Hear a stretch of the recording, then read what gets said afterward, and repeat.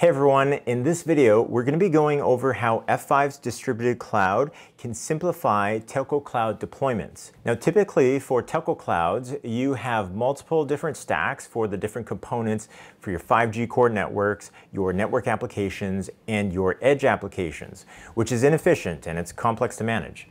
So with F5s Distributed Cloud, this can all be managed on Distributed Cloud App Stack and managed centrally through F5s Distributed Cloud Console. So my friends over in the service provider group have set me up with this demo that I'm going to show you. It's got a couple of sites. There's a core site running our 5G centralized components and an edge site running on our F5 Distributed Cloud App Stack where we're running some 5G components such as AMF, SMF, and user plane or UPF, as well as an edge application and our N6 LAN networking services. And so we can connect our user equipment to our edge site and then also into the internet and other applications.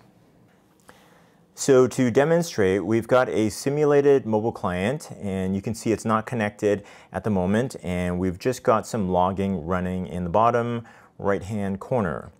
So first thing I'll do is connect my device. You can see the lines go green.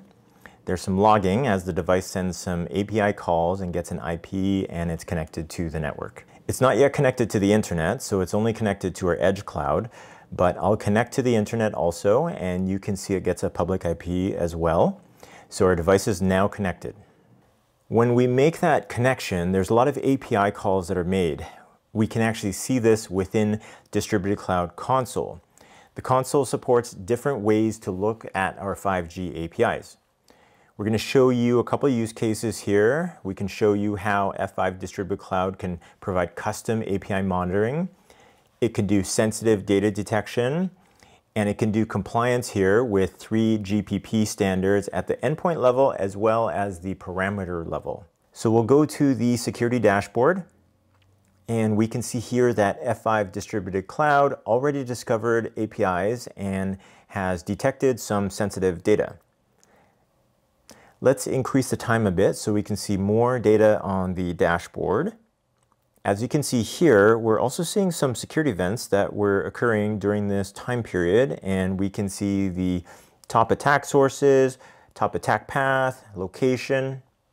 Obviously, this source IP is a private IP. However, if it was a public source IP, it would be shown here on the map as well, and we'd see the security features that we have enabled in our deployment. So let's have a look at one of the 5G functions and look at the API endpoints. So we can see here that the system already has the 3GPP endpoints that are shown in dark blue. However, we're seeing an additional one in light blue. The endpoints marked light blue means they're discovered by F5 Distributed Cloud. And if you look at this endpoint, we see that it's showing red, which means that this API is actually not part of the 3GPP standard API endpoints. And actually, this endpoint is a custom API endpoint that's provided by Free5GC to actually monitor the AMF functions.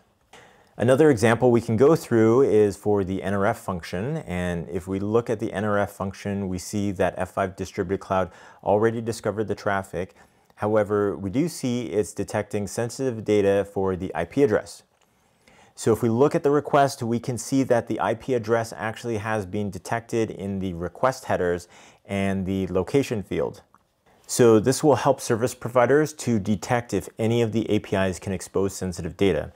This is not just limited to the built-in parameters that F5 Distributed Cloud can detect. Service providers can also create custom sensitive data types that can be used for additional sensitive data detection. Now, let's look at another use case where we see for this endpoint, the actual standard is using version 2 of the build. However, this implementation of the Free5GC is actually version 1. So we know now from this that this current implementation of the mobile code is not actually following the latest 3GPP builds. So this is release 15.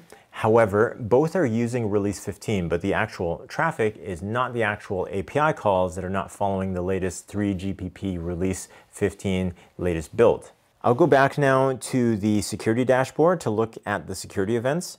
So if I go down here, I can see that the security events is actually happening from this location, the NRF function. So if I go to the NRF function and I go to the security analysis, I can see here all of the security alerts.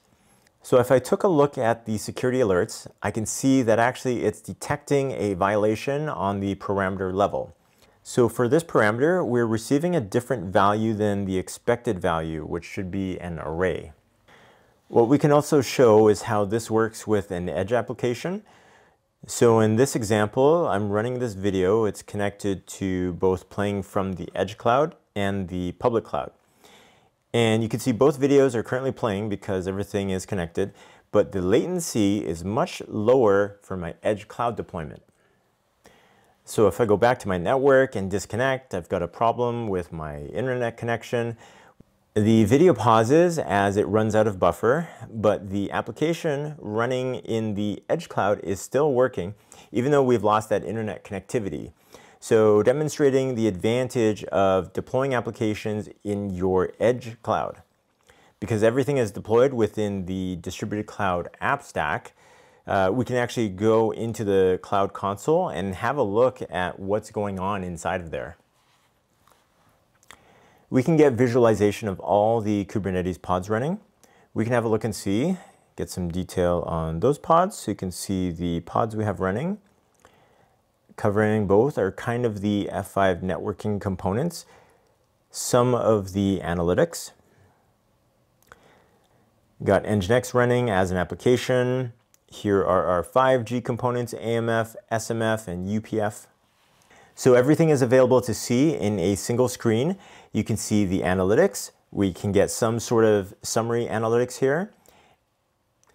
And then also if we connect to a device, we can even see for a particular pod, we can get to the graphical and easy view of the actual resource utilization and all the parameters for that pod.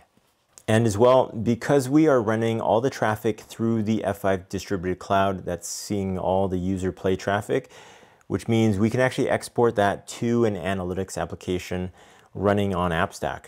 So in this case, we're running Elastic with the Kibana for visualization, and you can see some of the services that the F5 CNF is servicing.